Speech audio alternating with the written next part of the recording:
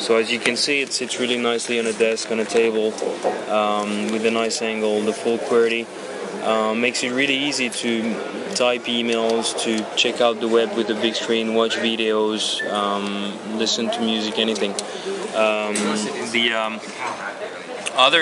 The other things besides that are the characteristics: the GPS, the 32 gigabytes of onboard memory, the memory cards, hot swap, and so forth.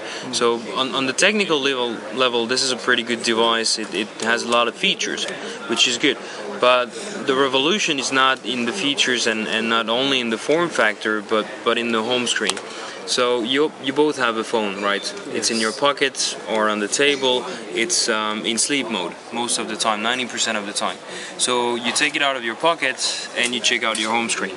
Usually on the home screen you have the information if you missed a call, if you missed an SMS, if you have a new mail and an appointment or something. Data that is pretty static. It's not static all the time. It's dynamic. You can add, remove. For example, if I decide to remove the calendar widget, then it's gone. You can tap for like long press, add content. So if I want AccuWeather, for example, it's going to get in there. It's going to start loading the content, pull the GPS location. So all the integration also with the platform services is there. And now current location 17 degrees, mostly sunny, which is pretty much what we can see through the windows, because you can add and remove with your fingertip. But I mean, information is great, but we want to engage the people with their device. We want to get them use the device to give feedback and so forth. So right now the user made the interaction of unlocking the device.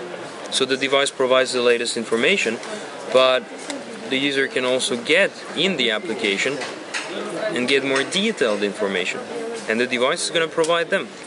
As you can see, we have information 6 days with the weather. We can also see the calendar view where we can see. So web runtime technology allows not only to develop application fast, but it also allows people to integrate with our own services, with our own application, with our own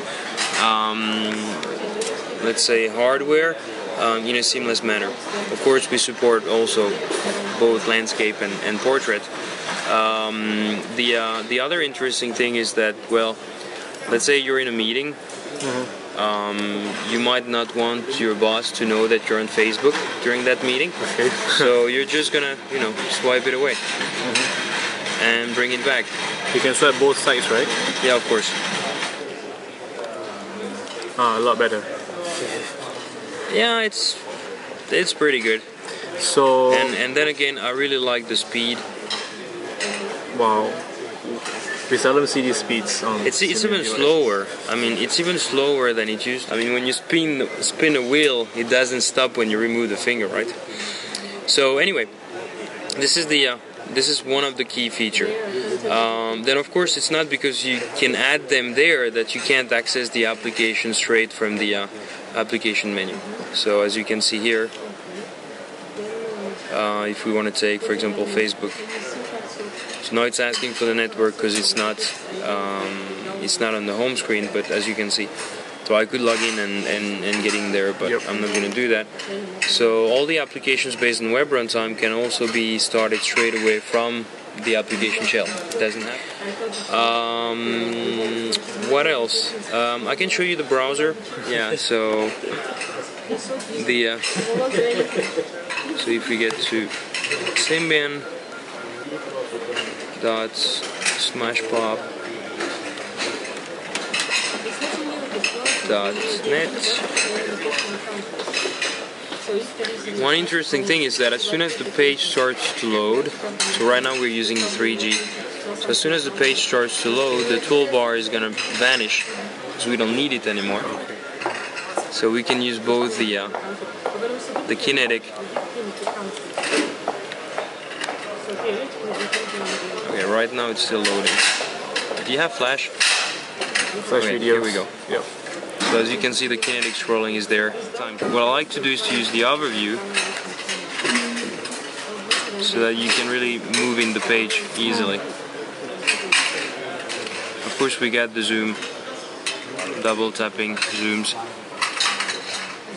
So as you can see, big screen, but then again, maximum screen for the website. Yep. And if you want to get back to the controls, you can get it through there. Right now, loading another page. But yeah, so the overview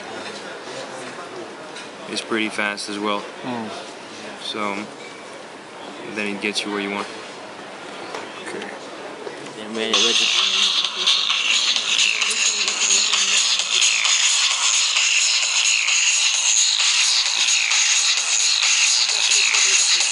Around